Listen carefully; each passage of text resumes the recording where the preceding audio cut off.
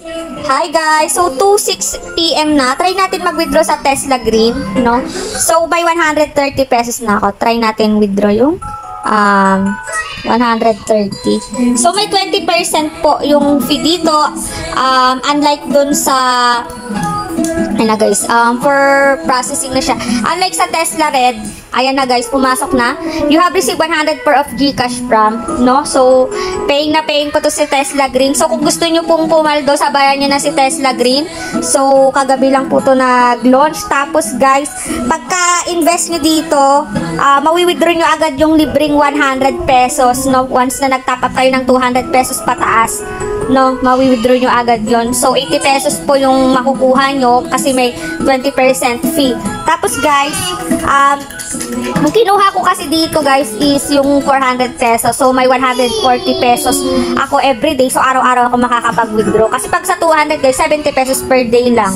So, try na natin sa pinakamataas, no? So, meron din pong 2,100. Ang 700, 245 pesos per day. Ayun po, andyan po lahat, no? So, para makapag-recharge po guys, click nyo lang. For example, dito kayo sa 400. Rent to make money. Tapos, buy now. Then, click nyo lang yung buy now.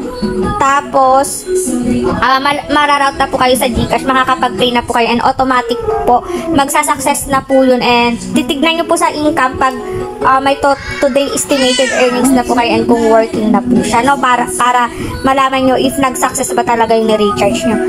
So, yun guys, pagka-sign in nyo dito nga, may libre kayong 100 pesos and mawi-withdraw nyo lang po yun. Once na nag-top up po kayo ng 200 pesos or 400 pesos or 700 pesos.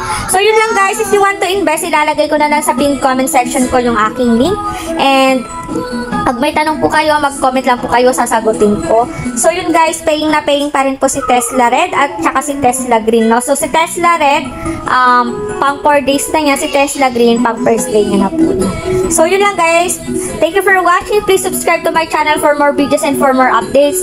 Bye-bye! Happy earnings! Invest what you can afford to lose lang guys dahil hindi natin alam kung kailan mawawala yung mga ganitong klaseng application.